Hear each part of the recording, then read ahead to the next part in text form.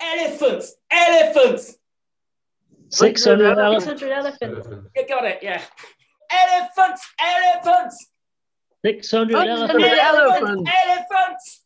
600 100 elephants. Elephants! 600 600 elephants. elephants. Yeah. Well done. We got through it. Woo! Bit risky doing a audience participation poem on Zoom, but I have done it before. I'll come back to Harrogate, shall I?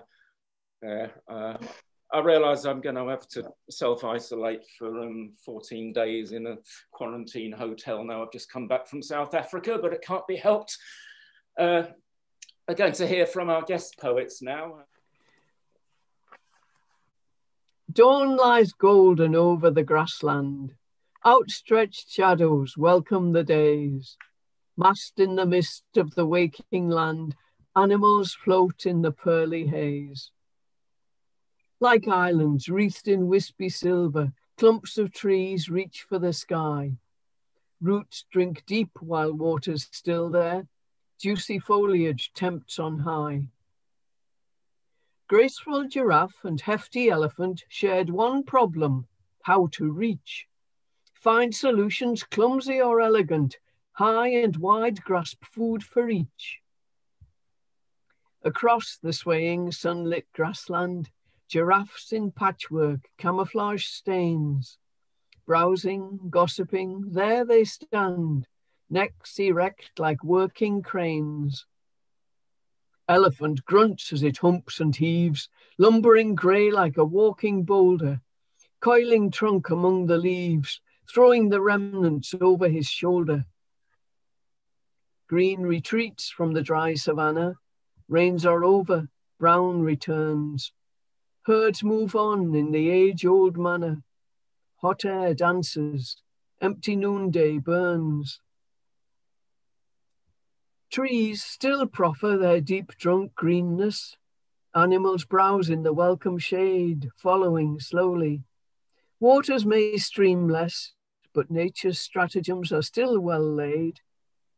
Trunks and necks among the branches extend the reach of nature's chances. And there's the illustration. Oh, yeah, thanks for that, Mary. That's lovely. It's really nice. Thank you, Tim. Right. And next we're going to hear from Natalie, who... Thank you so much. This is Trophy.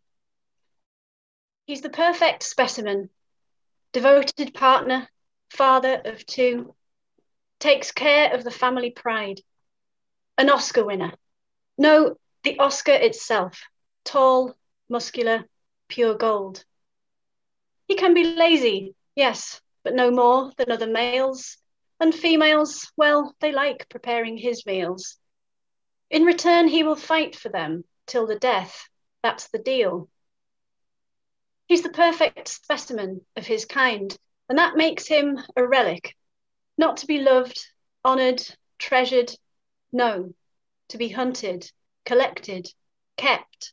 His prowess squeezed into jars, so that others may own a piece of him, be more like him. You see, they are excruciatingly weak. So weak that they cannot shoot straight. He's so strong, it takes him 2 days to die. Naked, alone, in pain. This fine human specimen, devoted husband, father of two, with his beautiful lion's mane.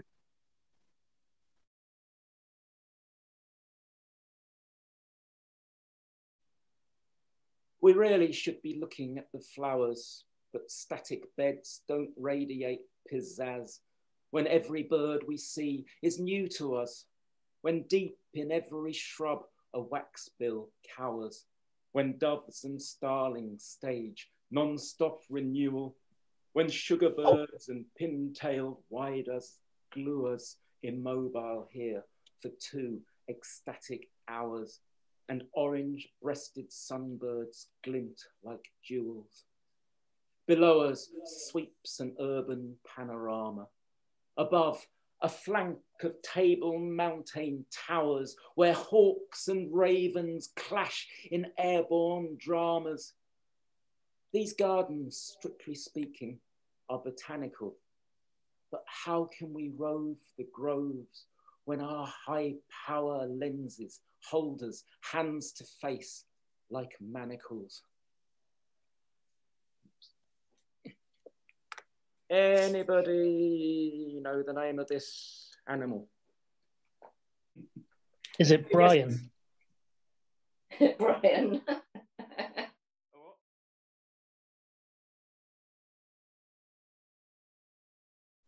We're watching springbok pronks, their best known tricks. Today's been hot. We shed our weighty packs to swelter in the shadow of some rocks beneath the Spandau Kop, when we spot 6 with linen flaps unwrapped along their backs, leaping up like jacks out of the box, expressing joy with sinew-powered kicks, horned and hoofed, 4-legged maniacs pogoing on taut, spring-loaded hocks. The status of the national symbol sticks to Springbok in the face of fierce attacks, perhaps because their pronking habit mocks the old regime. It's like they strive to fix with rapture what the nation's history lacks.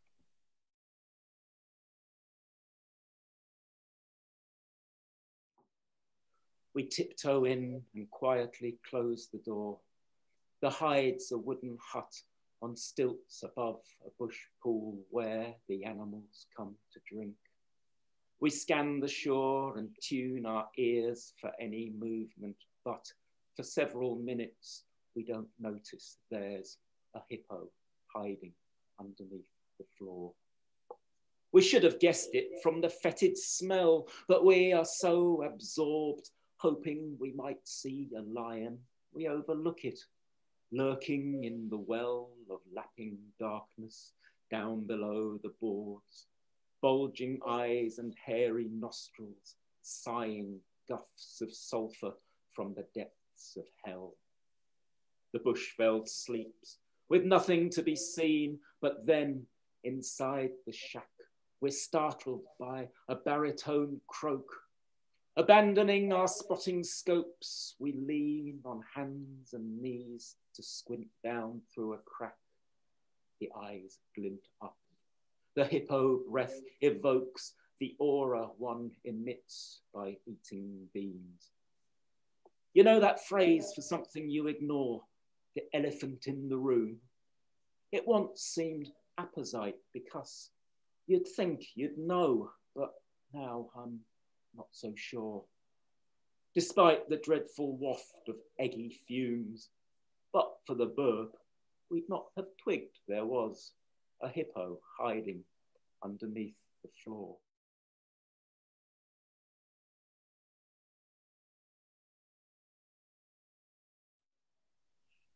I wake up and I look outside to witness something quite alarming.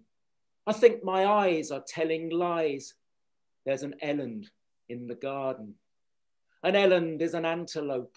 It weighs a ton, has a blue-grey coat, a baggy dewlap at its throat, and eats with the pickiness of a goat, the sort of thing you'd rather hope you'd not find in your garden. Back at home, my flowers are growing, effusing like a euphoric poem, but I'd get gardener's block just knowing there's beasts like this about. Its equanimity as it noses my host's herbaceous display arouses an angry urge to shout. I watch in horror as it browses beds of begonias, blocks of roses, bougainvillea on the houses, sucks the sprinklers, chews the hoses. But the shout is stifled in my breast. I'm rendered mute despite my ardent antipathy to a horticultural pest, huge as an eland in the garden. I love all life, but my heart has hardened. I give no quarter to the rabbits. Cats pay dear for nasty habits, and if I see a slug, I stab it with a garden fork. So living here, how would I cope with bugs like this? I'd lose all hope when a 1-ton antelope decides to take a walk.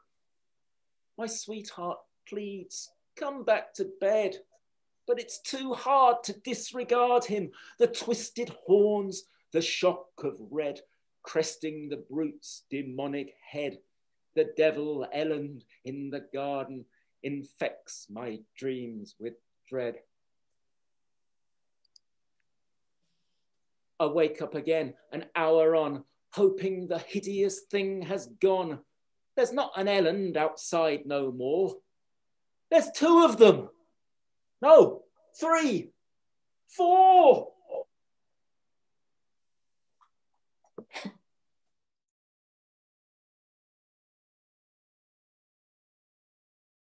I'm gonna have to stand up and jump around for this one.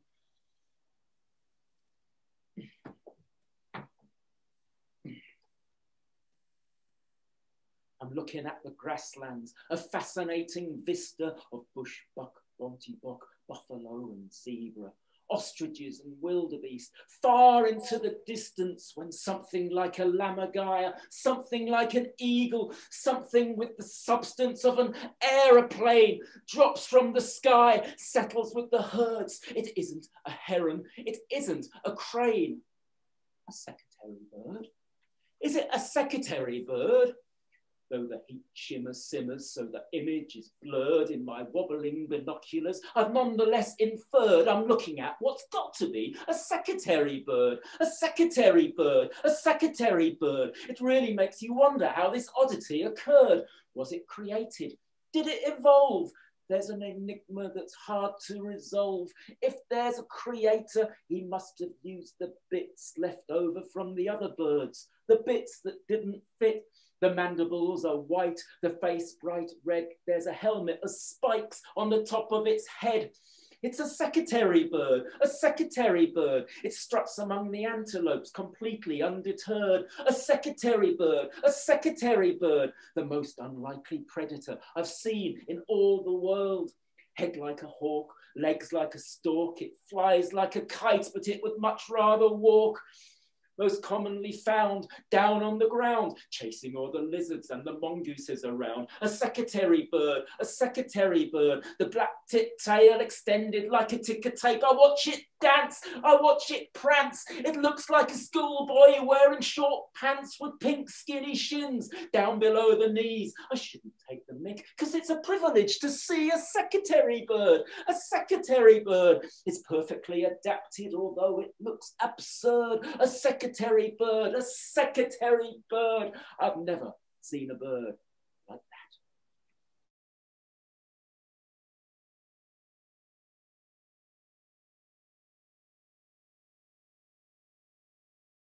I saw you on the veldt today. You're so grandiose. Why did you need to run away as soon as I got close? Why do you need to run so fast? You could peel me like a guava. You're the champ of the heavyweight class. You could pulp me like papaya. And I'm so pleased to find you'd rather run away, run away, run away. Ostrich. Ostrich. Your backside's like a feather duster, your body juts out like a bustle. All the dignity you musters in those strapping shanks of muscle. The land speeds you achieve are stunning, but every time I see you running, you crease me up, you look so funny as you run away, run away, run away. Ostrich. Ostrich. Run away, run away, run away.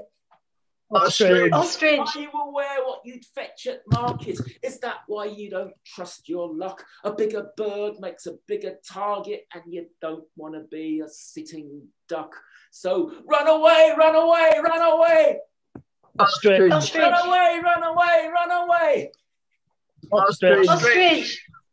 You're the largest bird on the earth. One fried egg is a meal for 10. The height of a man, 3 times his girth. So you never want to let the people put you in a pen. Your meat would make a dinner for a regiment of men. A wise old bird is a bird that knows just when it's time to run away, run away, run away. Ostrich. Ostrich. Run away, run away! Ostrich. Ostrich. You've one more survival trick. Your feet are tipped with razor spurs. You could disembowel me with just one kick. So it's comforting discovering that ostriches prefer to run away, run away, run away. Ostrich. Ostrich. Run away, run away, run away. Ostrich. Ostrich. You can't tackle rifles hand to hand. You can't fight a shotgun. That's why you never stand to battle, but skedaddle like a flash across the land. And you never, ever, ever put your head in the sand. You'd rather run away, run away, run away. Ostrich. Ostrich. Run away, run away. Ostrich. Run away, Ostrich. run away, run away. Ostrich. Ostrich. Yeah, thank you. Brilliant.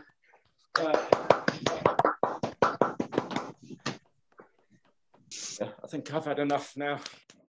Elephants, elephants, 600 elephants. elephants, 600 elephants. elephants, 600 elephants. elephants, elephants, 600 elephants. Elephant. elephants, 600 elephants. Elephant. elephants, 600 elephants. elephants, elephants, 600 elephants. elephants.